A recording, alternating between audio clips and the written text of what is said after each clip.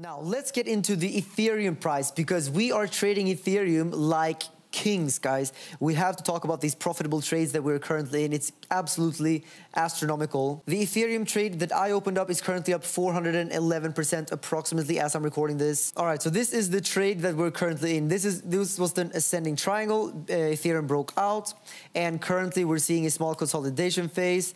And obviously the target is still up here at $1,780 approximately.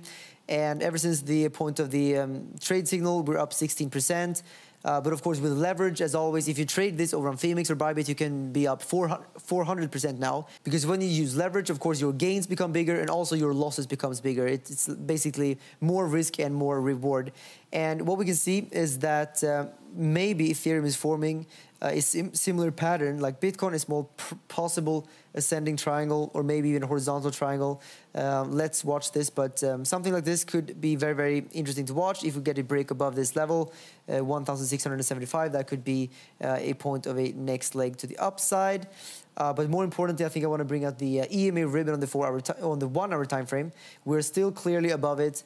And if we were to lose the 1 hour ribbon to the downside, then in my opinion, I think that we're very likely to enter into a bigger consolidation phase, or maybe even a bigger correction. But so far, we're still in a 1 hour uptrend, so I'm still bullish, and I'm still, I still believe that we are quite likely to reach the target, actually. And very, very interesting news in the Bitcoin dominance chart. Look at this.